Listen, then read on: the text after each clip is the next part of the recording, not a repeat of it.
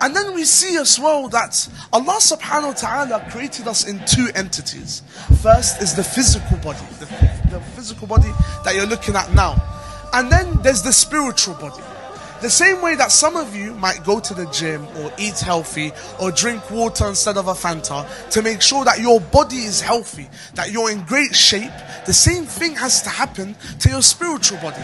But it's not done by eating healthy or eating grilled chicken, no. We see that in the Quran, Allah subhanahu wa ta'ala in Surah Al-Shams, verses 7 to 9, He says that He created the soul and then perfected it. And then He showed it what's good for it and what's bad for it. And then in verse 9, Allah subhanahu wa ta'ala says, قَدْ أَفْلَحَ مَنْ زَكَّاهَا, that indeed the successful one is the one that purifies their soul.